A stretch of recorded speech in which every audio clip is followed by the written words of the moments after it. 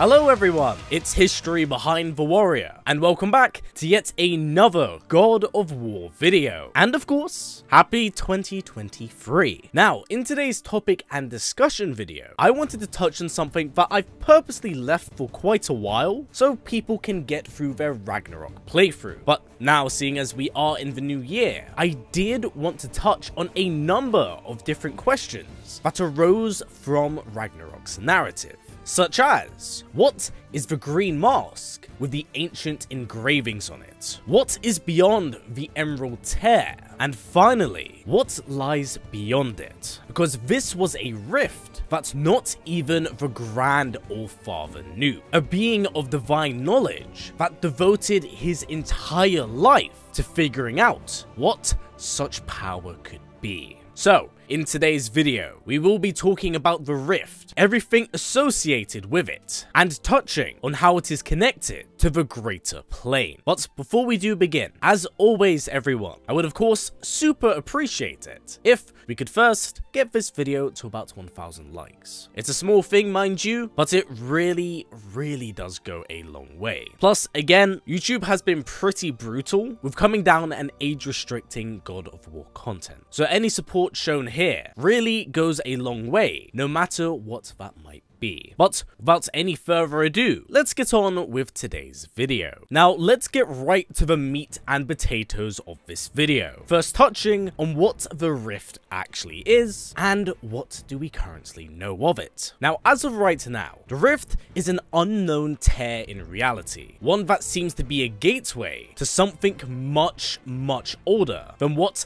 has previously been established in the God of War mythos, supposedly tying to what is known as the higher plane. Now, for those unfamiliar with that terminology, the higher plane is said to be a reality that exists even above the gods. Whilst not much has been explained or even explored in that manner, we do know that something does exist behind this rift, as Odin described his first contact with it as vicious, as not long after Ymir's demise, he heard a voice from the great beyond. Something was whispering on the other side of it. Now, what is said next is what I would brand as a lie, as Odin did say he lost an eye from coming into contact with the rift, but we also do know that he tore out one of his eyes in exchange for greater knowledge when he was drugged by Mimir. But one thing should always be stated when it comes to greater knowledge: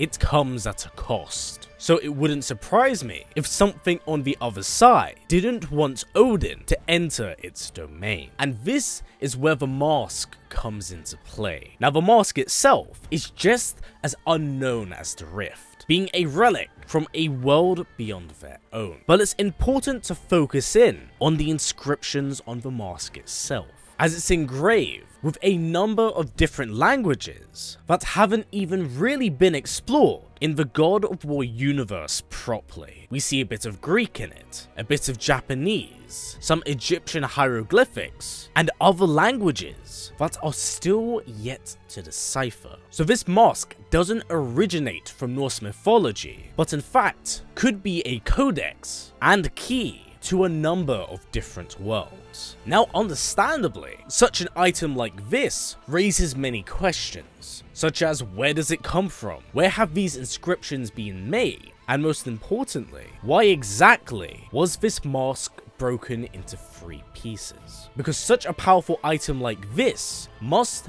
have been separated for a reason. Maybe there was someone on the other side that did not deem Odin worthy of their knowledge and power. And maybe another reason why was that they always intended for someone like Atreus to fix it. Again, that is a theory at best on my end, but with how the pieces do fit together, it does look like something might be destined for the Jotnar. And with us, of course, being well aware that we are at the end of the Norse series of games, what's to say that this is the only mask? What if there are multiple, scattered throughout different mythologies, with each of them functioning as a key of sorts to this divine heaven? With that said, let's touch a little bit more on the higher plane and what we have seen of it, so we can tie these ideas into each other. Now, throughout the God of War series, we have only been briefly exposed to this higher plane, having realized that such a thing existed with the somewhat resurrection of Athena in God of War 3, now having an astral form and serving what seems to be a higher power. So this idea has existed for quite a while, and since then, we have been exposed to it in a few interesting ways, as Zeus takes on a similar form in your climactic battle against the god, which, if similar to Athena's in any way, could indicate that such deities like this are still susceptible to death. But more recent exposure to this was during a God of War tie-in series, that being God of War Fallen God. After the Spartan is knocked unconscious, seemingly on the brink of death, he very briefly enters what is known as the higher plane, at least for a split second, as he is reunited with Athena, now in a living, breathing form, opposed to her astral projection, and Thoth, an Egyptian god. Now, the interaction here is very quick and very brief, but does clearly show that there is something greater than what we have seen, one where gods of different pantheons are directly linked to each other. But it is worth mentioning that Fallen Gods is kinda pseudo-canon, as it's never really touched upon in the game. Now, our next question here is, what other ways can we enter the higher plane? We've already established that the tear is a gate and the mask is a key, but is there another option? Well, if I am to make a theory, I believe that Garm/Fenrir may actually be the key to opening up the higher realm, as the tears in reality the wolf can create are eerily similar to the one we saw in Asgard. Now, at best, this is of course a theory, but there is no denying that there is most certainly some similarities between the two, especially when Atreus went to hunt down the mask and it mysteriously stopped tracking the other fragment once Garm was freed. So it is indeed possible that Fenrir may be more important in the grand story than simply a wolf that Angrboda rode into battle. Plus, Skull and Hati do exist in the present, and is the spawn of Fenrir, but Fenrir isn't around during the events of Ragnarok. Garm is. So, depending on what goes on with time travel, if they ever decide to look into it, we could learn of how this loop kind of cycles in and out of the higher plane, and how it works with time, because we know that each of the realms function in their own time. None of them are exactly the same. With that also said, what mythology could this rift actually be connected to? Well, if I'm being entirely honest here, you see, it's nigh impossible to kind of pin this down, because each pantheon has its own heaven. There is no definitive, overarching afterlife that kind of branches every mythology together,